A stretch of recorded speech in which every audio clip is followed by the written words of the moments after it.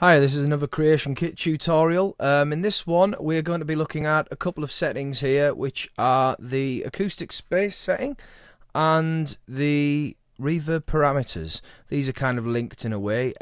This is kind of about putting your own sort of reverberation, your own acoustic spaces into the game and applying them to your cells and to your environments.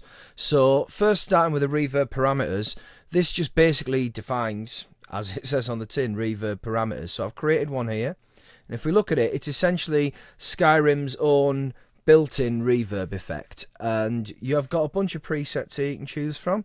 You have concert hall, cave, arena, hangar, all sorts of things. There is a veritable plethora of settings. So we've got reverb amplitude, decay time, reverb delay, room filter, room high filter. There's a whole lot of stuff there. You can also test your settings, so you can have a listen to your reverb by all of these.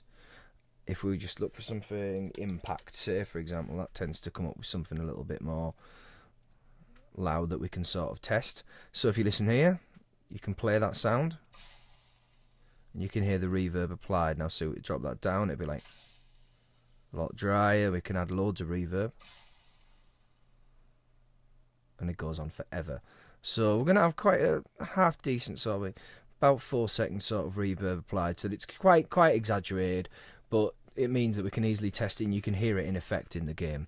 Now once you've created a reverb parameter, you can save that as a setting there. So essentially just like a plugin preset really, and then they can be applied to an acoustic space. Now these are a little bit more complex in what they incorporate, being that you can open up one of these, you create your acoustic space, and there's a load of settings here. You have the environment type. Now this is your reverb settings that you just created there.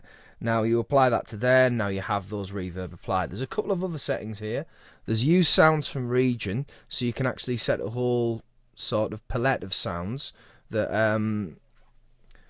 will work within the game. So if there's region sounds can include things like sort of, background noise, the sounds of nature essentially. It's can add a lot of ambience to it. Then there's also a looping sound. You can select a single sound from any of the sounds that are already available in the game there that can be used to loop in that area as well. So there's a lot more to acoustic space, but for now we're just going to be looking at the reverb space involved with that. So I've just applied a reverb and nothing else for now. Now what I've done here is I've created a couple of big old cells. These are sort of rather cavernous sort of things. So I've done 2 of them and they're identical. So we have one here that has everything applied to it. Now in order to apply this acoustic space to a cell, it's very simple. You just open up the cell properties, and here we have a default acoustic space. So in this case I've simply applied my new acoustic space to this cell, and then within that cell you will hear that reverb wherever you are in that cell. Now the second one I've done for comparison, I've simply put nothing in there. So in this case there is no acoustic space. It's exactly the same cell but with no acoustic space, so you won't hear reverb in that one, just to test it. But there's another thing I want to do here, and that's thinking, well, okay, you have one big cell, say a giant cave like that. What if there's a side passage? You don't want it to echo in the same way that you would want the larger passage to sort of echo in, but you may want them both to belong to the same cell. So there is a way around that, and you can apply a smaller amount of acoustic space within a certain shape. So up here at the top there is a setting called create an acoustic space. So if we just click on the cell there, it will ask us what acoustic space we want to apply to this area that we're going to define within the cell, and I'm going to take this acoustic space here. So if we take the reverb test space again that I've created, and then we get a big purple block there.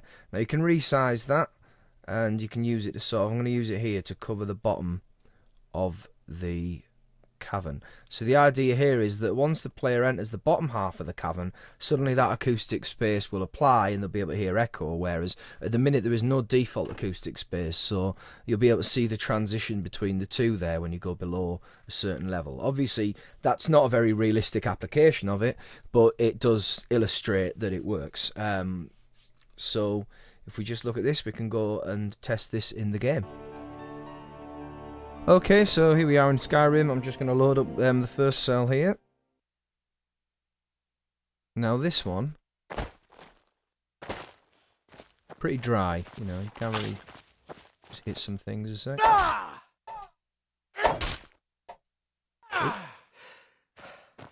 So, not a lot of noise. I popped Cicero in here. He was a rather annoying guy, but he'll speak. Bothering me fuddle! Stuck here! Stuck! My mother, my poor mother. Hungering. Headless. Okay, so you got him whittling on.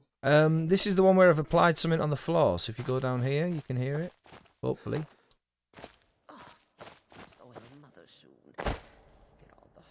Now you can hear the reverb. And there you go. So once you've crossed over that boundary, there is an acoustic spacing effect there. So that's kind of handy if you want to do like little side passages, you know, to a big cavern like this. All sorts of things.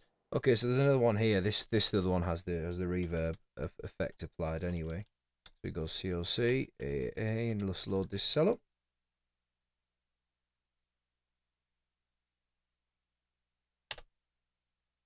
So this is the same cell, but with reverb all over the place, so you can hear. So you can quite clearly hear quite sort of cavernous sounds you can hear. This little chap chatting along. In the night. Bothering me fuddle! Stuck here! Stuck! My mother, my poor mother. So that's reverb parameters.